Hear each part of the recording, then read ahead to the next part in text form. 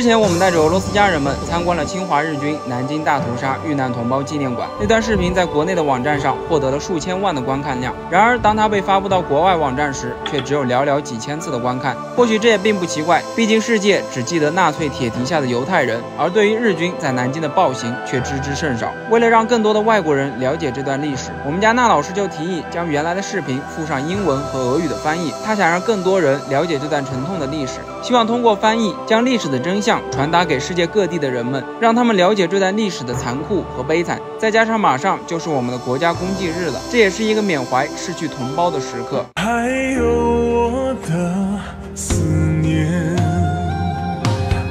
一寸土，一年木，一花一树一滩土，情史中爱偏开在迷途。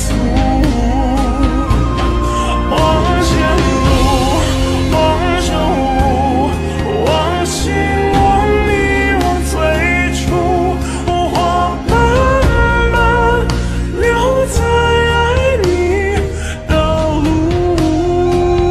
前程夙愿来时路，一念桃花映国度，那一年稀缺时光在重复。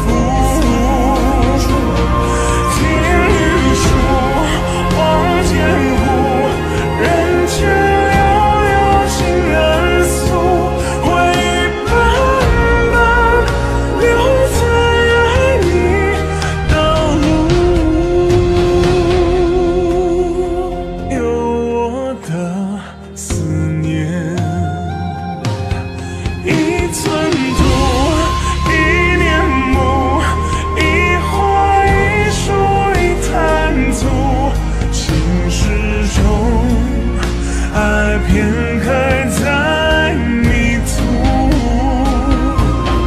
往前路，往旧物，往昔往你往最初，花漫漫留在爱你的路，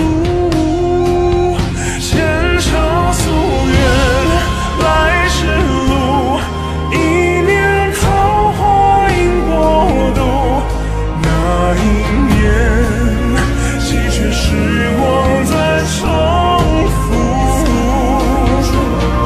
听雨书，望天湖，人间悠悠情人诉，回忆斑斑留在爱你的路。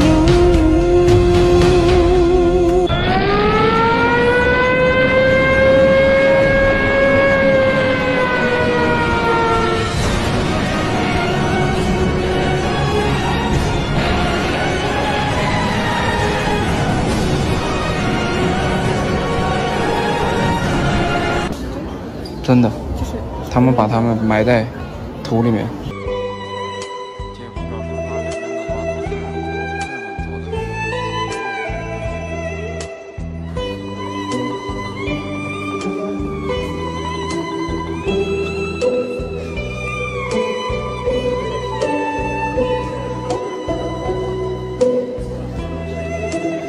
弄嘞。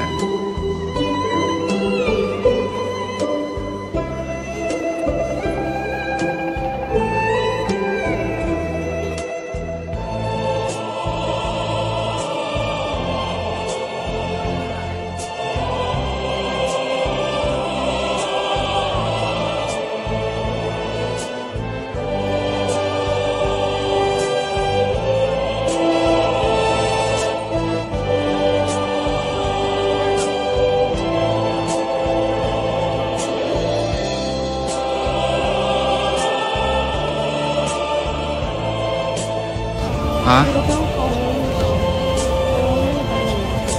对，太恐怖了。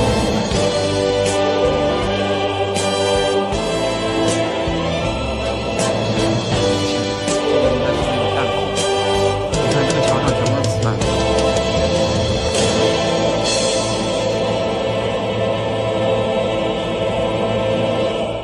都走出纪念馆后，每个人的心情都变得异常的沉重，也更加深知和平的来之不易。在俄罗斯的那3年，是我人生中离战争最近的一次。但是俄罗斯丈母娘家一家4代的战争从来就没有停止过。丈母娘的爸爸曾经参加过列宁格勒保卫战，俄罗斯老丈人也是从车臣绞肉机中爬出来的。现在又轮到了大舅哥和二侄子。